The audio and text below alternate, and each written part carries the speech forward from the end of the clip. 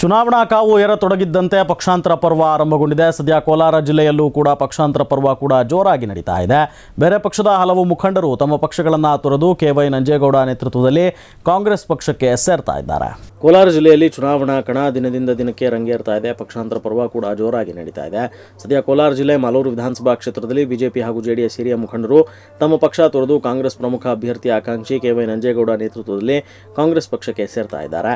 ಇನ್ನು ಈಗಾಗಲೇ ಒಂದು ಸುತ್ತಿನ ಚುನಾವಣೆ ಪ್ರಚಾರ ಮುಗಿಸಿರುವ ಕಾಂಗ್ರೆಸ್ ಅಭ್ಯರ್ಥಿ ಕೆ.ವೈ. ನಂಜೇಗೌಡ ಈಗ ಹೋಬಳಿ ಬೂತ್ ಮಟ್ಟದ ಕಾರ್ಯಕರ್ತರು ಹಾಗೂ ಬೂತ್ ಏಜೆಂಟ್ ಸಭೆಗಳನ್ನು ಹಮ್ಮಿಕೊಂಡು ಕ್ಷೇತ್ರದಲ್ಲಿ ಬಿರುಸಿನ ಪ್ರಚಾರ ಕೈಗೊಂಡಿದ್ದಾರೆ.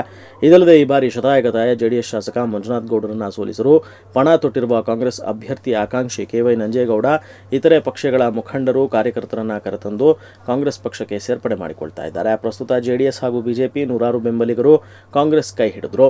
ಇದೇ ವೇಳೆ ಮಾತನಾಡಿದ ಕಾಂಗ್ರೆಸ್ ಅಭ್ಯರ್ಥಿ ಕೆ.ವೈ. ನಂಜೇಗೌಡ ಅವರು ಹಾಲಿ ಶಾಸಕ ಮಂಜುನಾಥ್ ಗೌಡ ಹೊರಗಿನವರು ಕಳೆದ ಬಾರಿ ಗೆದ್ದು ಹೋದ ಮೇಲೆ ಕ್ಷೇತ್ರವನ್ನು ಕಡೆಗಣಿಸಿ ಬೆಂಗಳೂರು ಬಿಟ್ಟು ಕ್ಷೇತ್ರದ ಕಡೆ ಗಮನ ಕೊಡಲಿಲ್ಲ.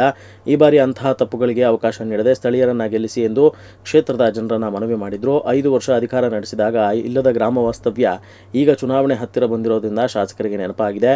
ಕ್ಷೇತ್ರದ ಬಗ್ಗೆ ಗಮನ ಕೊಡದ ಶಾಸಕರನ್ನ ಮನೆಗೆ ಕಳಿಸಲು ಜನತೆ ನಿರ್ಮಿಸಿದ್ದಾರೆ ಅಂತ ತಿಳಿಸಿದ್ರು.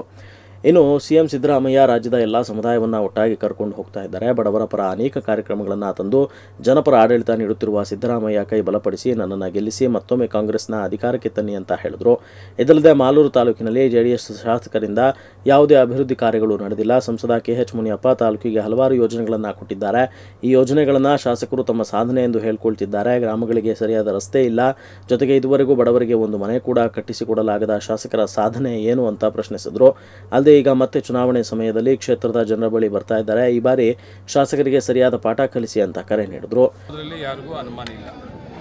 ಇಲ್ಲಿ ತಾಲೂಕಿನ ಜೆಡಿಎಸ್ ಪಕ್ಷದ ಶಾಸಕರು ಸರ್ಕಾರ ಏನೂ ಮಾಡಿಲ್ಲ ಅಂತೇಳಿ ಹೇಳ್ಕೊಂಡು ಊರುಗಳಲ್ಲಿ ಓಡಾಡ್ತಾರೆ. ಇವರು 5 ವರ್ಷ ಕಾರ್ಯಕ್ರಮ ತರೋದ್ರಲ್ಲಿ ಸರ್ಕಾರದಲ್ಲಿ ವಿಫಲರಾಗಿ ಸರ್ಕಾರದಿಂದ ಏನೂ ಆಗಿಲ್ಲ, ಸರ್ಕಾರದ ಕಾರ್ಯಕ್ರಮ ಏನೂ ಆಗಿಲ್ಲ ಅಂತ ಹೇಳೋದು ವಾಪಸ್ ತಗೊಬೇಕಾಗ್ತದೆ. ತಾಲೂಕಿನ ಜನಕ್ಕೆ ಗೊತ್ತು, ರಾಜ್ಯದ ಜನಕ್ಕೆ ಗೊತ್ತು. 5 ವರ್ಷ ಸಿದ್ದರಾಮಯ್ಯ ಸರ್ಕಾರ ಕೊಟ್ಟಂಥ ಆಡಳಿತ ದೇಶ ನೋಡ್ತಾ ಇದೆ. ಒಬ್ಬ ವಿರೋಧ ಪಕ್ಷದ ಶಾಸಕ ಏನೂ ಮಾಡಿಲ್ಲ ಅಂದರೆ ನಾವ್ಯಾಕೆ ಒಪ್ಪಬೇಕು? ನಮ್ಮ ತಾಲೂಕಿನ ಜನ ಯಾರು ಒಪ್ತಾರ? 5 ವರ್ಷ ಅವಧಿಯಲ್ಲಿ ಒಂದು ದಿವಸ ಮಾಲೂರಲ್ಲಿ ಮಲ್ಕೊಂಡಿದ್ದಿಲ್ಲ. ನಮ್ಮ ತಾಲೂಕಿನ ಜನ ಕಷ್ಟ ಸುಖ ಕೇಳಿದ್ದಿಲ್ಲ. ಈಗ ಗ್ರಾಮ ವಾಸ್ತವ್ಯ ಅಂತ ಈಗ ಹೊರಟಿದ್ದಾರೆ. ಅದು ಎಲೆಕ್ಷನ್ ಯಾಮಾರಿಸೋದು ಗಿಮಿಕ್ ಅಲ್ವಾ? ಸರ್ಕಾರ ಏನೂ ಮಾಡಿಲ್ಲ ಅನ್ನೋದಕ್ಕಿಂತ ಜೊತೆಗೆ ನೀವು 5 ವರ್ಷ ಆಯಿತು ನಿಮ್ಮನ್ನ ಶಾಸಕರು ಮಾಡಿ ತಾಲೂಕಿನ ಜನ.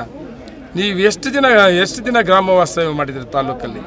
ಕನಿಷ್ಠ 6 ತಿಂಗಳ ಒಂದು ವರ್ಷಕ್ಕೆ ಒಂದು ಗ್ರಾಮದಲ್ಲಿ ಗ್ರಾಮ ವಾಸ್ತವ್ಯ ಮಾಡಿದ್ದಿದ್ರೆ, ಇಲ್ಲ ಮಾಲೂರಲ್ಲಿ ಒಂದು ವಾರಕ್ಕೆ ಇಷ್ಟು ದಿವಸ ನಾನು ಮಾಲೂರಲ್ಲಿ ಇರ್ತೀನಿ ಅಂತ ನೀವು ಇದ್ದಿದ್ರೆ, ನಮ್ಮ ತಾಲೂಕಿನ ಜನ, ನಮ್ಮ ತಾಲೂಕಿನ ಶಾಸಕರು ನಮ್ಮ ಕಷ್ಟ ಹೇಳ್ಕೊಳಕ್ಕೆ ಮಾಲೂರಿಗೆ ಹೋಗ್ತಾರೆ, ಹೋದ್ರೆ ಸಿಗ್ತಾರೆ, ನಮ್ಮ ಕಷ್ಟ ಹೇಳ್ಕೊಬೋದು ಅನ್ನೋಂಥ ಅವಕಾಶ ನೀವು ಕೊಟ್ಟಿದ್ದಿದ್ರೆ ನೀವು ಹೇಳ್ರಿ.